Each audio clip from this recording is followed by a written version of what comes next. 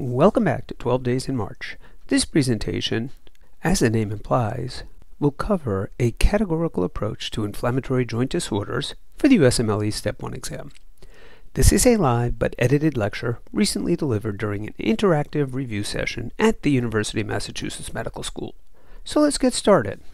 If I just do questions, I'm just not going to get the point across that I need to make. So I am going to review the lay of the land on the inflammatory joint disorders. The information is really well selected. Again, it's from working with students over the years and really just highlight these key association standout features that get you into the right category of disease. So here's the first breakdown, and this is kind of how I want you to do it. These are your inflammatory joint disorders, and it's okay now. I want you to start thinking. Really, we're focusing on initial thoughts when they start giving you joint patients.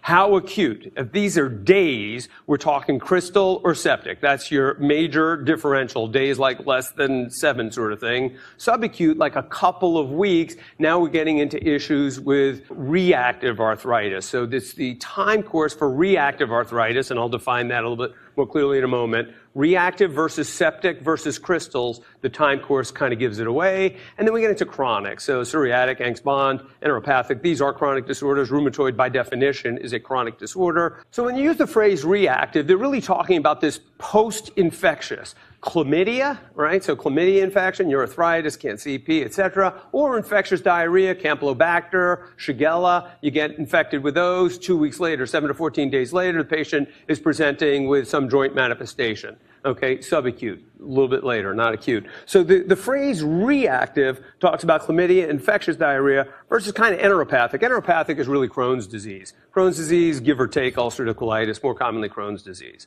Okay, so that's the distinction between enteropathic, inflammatory, reactive. You can still get in diarrhea with different bugs, truly infectious diarrhea. So these are the 3 players that students most commonly confuse on the boards.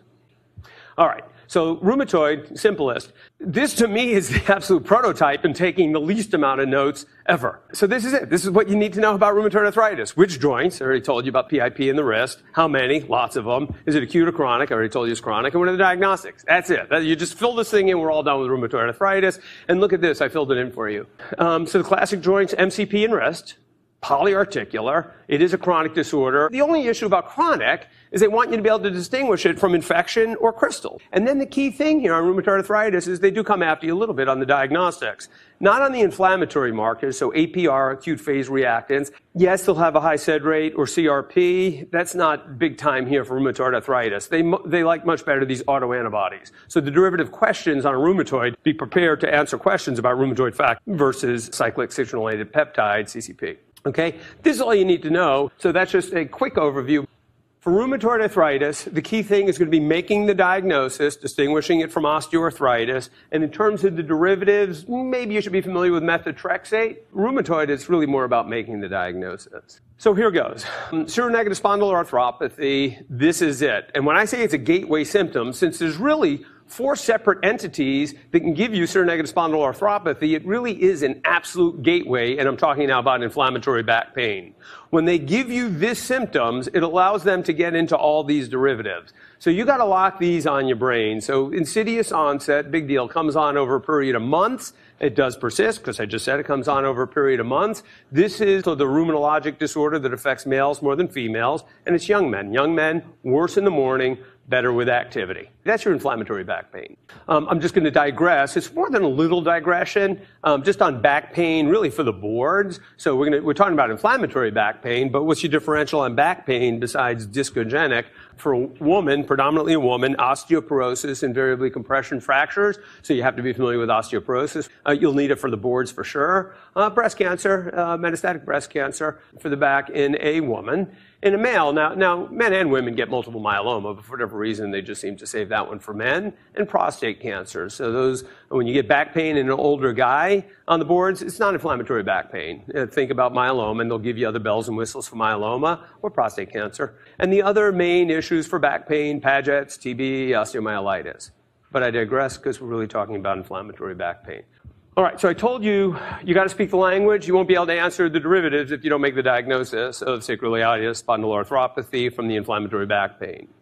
All right, so what other derivatives? They want you to know about, class 1 haplotypes. And then think about it. each of these have their own nuance under the spondyloarthropathy. So psoriatic really is about certainly the rash, psoriasis, but they'll have predominantly dactylitis. Ankylosing spondylitis is a multisystem disease, so associated with aortitis. Aortitis ultimately dilates the aortic root. You can wind up with aortic insufficiency. So we have cardiac manifestations. We have pulmonary manifestations, interstitial fibrosis with ankylosing spondylitis. And so that'll bring you to kind of PFTs. And I know it was a long time ago since we did pulmonary, but you have to be familiar with restrictive lung disease. Reactive arthritis, that's we're going to spend most of our time on this one, is the mucosal involvement. The uveitis, the dermatologic manifestations, will cover these. Certainly GU, urethra as a mucosal manifestation, but also GI manifestations. And then lastly, again, and I've had patients who came in that have diagnosed sacroiliitis and worked backward to get to their diagnosis of Crohn's disease. The musculoskeletal manifestation of a GI illness, they like that. But it all starts with inflammatory back pain. And although I'm being melodramatic, it's painful to watch students miss this and not be able to get to the real derivatives. All right, so on the crystals, inflammatory. So we know there's going to be a lot of white cells, 50% PMNs. But the key thing on the crystal questions, there's generally crystals. We'll describe it on the synovial fluid analysis. You need to know these crystals for gout, monosodium urate, not uric acid, and calcium pyrophosphate deposition disease. These crystals are calcium pyrophosphate, and they're buried in cartilage. And the key thing, as I put here, is they'll either give you crystals, but if they don't give you crystals, they give you the inflammatory changes. Key thing is there will be no bacteria if they choose to do some crystal derivative where they don't tell you about the crystals. The main issues with the crystal-induced arthropathies is treatment, and especially, again, it's really gout. They do pseudo-gout, but the key thing is gout. And with gout, they go to the races on your understanding or lack of understanding of abortive therapies versus prophylactic therapies. They give you an acute case and they ask you the best treatment, and students love, allopurinol and cousins, okay? So you have to be able to distinguish acute abortive therapy in a crystal patient versus prophylactic. All right, back to the joint. So here, when I say there are no bells and whistles to diagnose crystal-induced disease, I just want you to be aware really of what's not there. So it is acute, there is no fever, there won't be on gram stain, no bugs, no high-risk demographics, they won't have that inflammatory back pain, no tick exposures. It's acute, and it's a hot joint, and they have inflammatory synovial fluid analysis, and they're bringing you to a crystal question. Those are pretty straightforward. Septic is not straightforward. There's a couple of varieties that we'll go over. So first of all, septic joint, septic arthritis, not osteomyelitis. Septic arthritis, they almost always give you a fever. As I mentioned, there's a predisposing demographic. The synovial fluid, purulent, greater than 75 PMNs. The bugs will almost always give you gram stains, but most importantly, again, there's no crystals. In terms of bugs, your bug is Staph aureus. Okay, that's your default bug unless they give you some reason to choose Neisseria gonorrhea. Now, so that's septic arthritis, staph. Now we get into the issue of Neisseria. Okay, so now we have a patient who also has urethritis, and we're going to have to distinguish the urethritis of gonorrhea from the urethritis of chlamydia.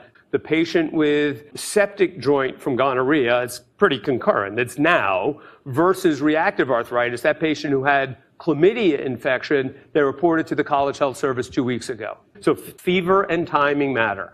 Both septic and reactive are going to have urethritis, it's just a matter of when. Within the septic category, okay, so Neisseria gonorrhea can do an acute monoarthritis, or it can be associated with this symptom triad, the arthritis-dermatitis triad, okay, two varieties. So you can get about 40% of the patients who have Neisseria, septic joint, just have a monoarthritis. What they actually prefer is this crazy triad. Symptom triad, disseminated gonococcal infection, migratory polyarthralgia. These aren't all infected joints. It's an inflammatory manifestation of being infected with gonorrhea. So migratory polyarthralgia, Tenosynovitis, multiple tendons involved. Invariably, they'll give you the wrist is real common. And they have these sterile pustules. These are reactive pustules. Historically, you'd say you could not culture gonorrhea out of these pustules, but now with PCR, you can actually find traces that gonorrhea were there. But historically, they were thought all to be autoimmune manifestations of gonococcal infection. Just be aware of the two different presentations. So monoarthritis versus this symptom triad, again, that's called arthritis-dermatitis syndrome. In terms of making diagnosis, chlamydia doesn't do the skin or tendon manifestations.